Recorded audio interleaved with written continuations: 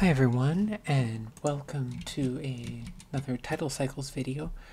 This one is actually going to be a little bit of a short Haskell tutorial because there's a lot of things about this fun, neat little language that people don't really tend to learn when doing TidalCycles. A lot of people have learned a little bit about function application, maybe even defining them, but things like algebraic data types, pattern matching, do notation, like these things sometimes are a little more ambiguous. So let's just go through a short example together.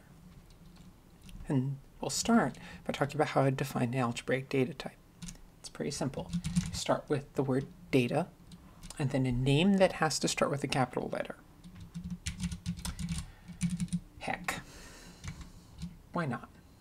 And there can be lowercase letters after this, but we'll get to those soon. We won't do it first. Okay, now you need, this is the name of the type. And then after the name of the type, you then need constructors, which are basically like functions used to make elements of the type. So we're going to say dog. And the dog is going to have in it a double. And then the pipe says, that's the end of one constructor. Here's another constructor. In this case, we'll say cat with no argument after it. Okay, so we evaluate that, and it's now defined. So what do we do with it? Well,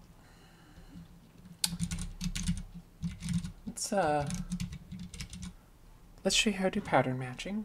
I'm going to write a little function called pet2mod. And what this is going to take a, it's going to take a pet, which is it's basically, it's going to take a thing of type heck, and it's going to return something. It's going to, we'll get to it in a second, I'll define it, but the important part is that to start, we need to pattern match. So we can take a dog, which has a number inside it. We're going to just use this little special Haskell keyword undefined, which we can do because basically it's a cheat that lets you type check, but you can't run the code.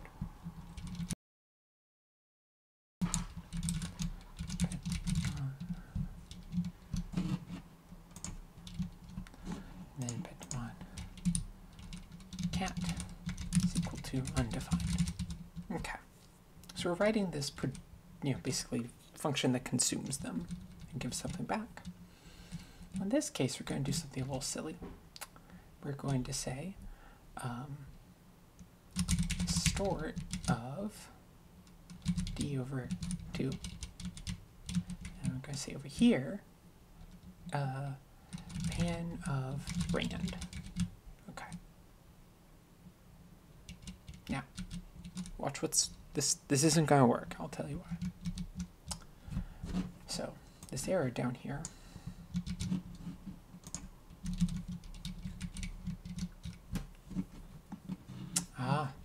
it says that distort expects a pattern of doubles, but this is just a double. Well, here's your first taste of monadic programming, which is that if you say the type of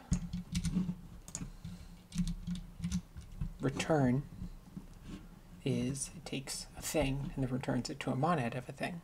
A pattern is a monad.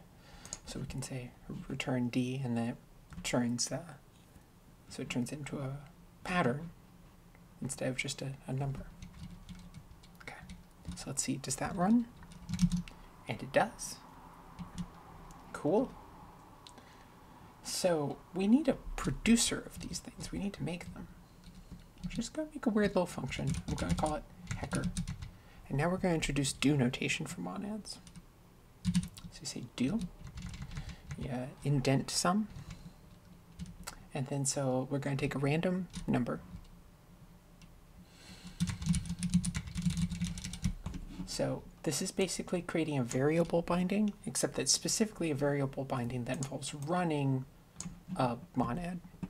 And in this case, a pattern monad. So you can think that the pattern monad is just giving you all the elements of the pattern as time progresses. So we're pulling out random numbers. And then what are we going to do with it? We're going to say if r is greater than 0.6, then I'm going to indent this. Return dog of D, else return cat.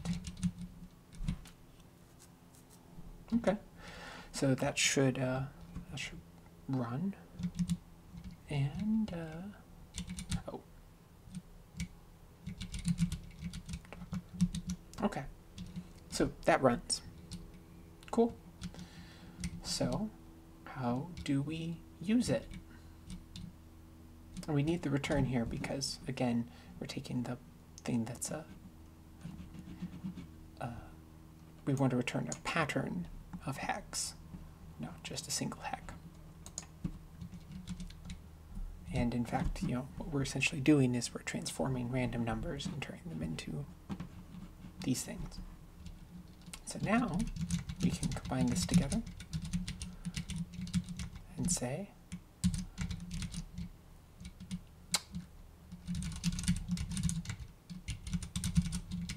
so this should work.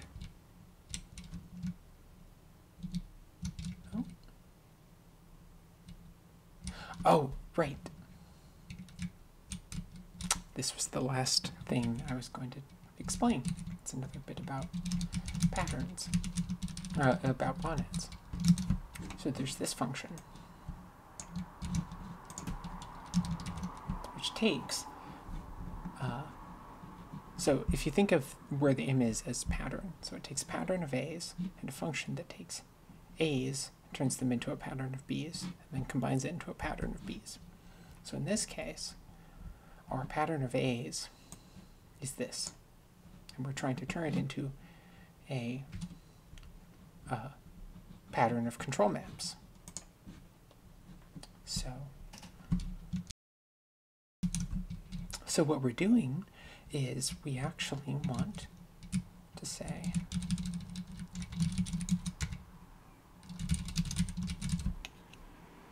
and that should combine correctly. And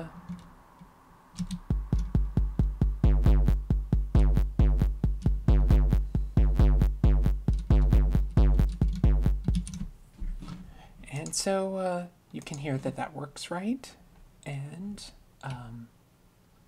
that's our little example of making a function control, making new data type and making functions to produce it, functions to consume it, and then actually using it in something, doing something. I mean, this example is kind of just silly, but there's cool stuff you can do with this, and we'll explore that more tomorrow. So till then, take care.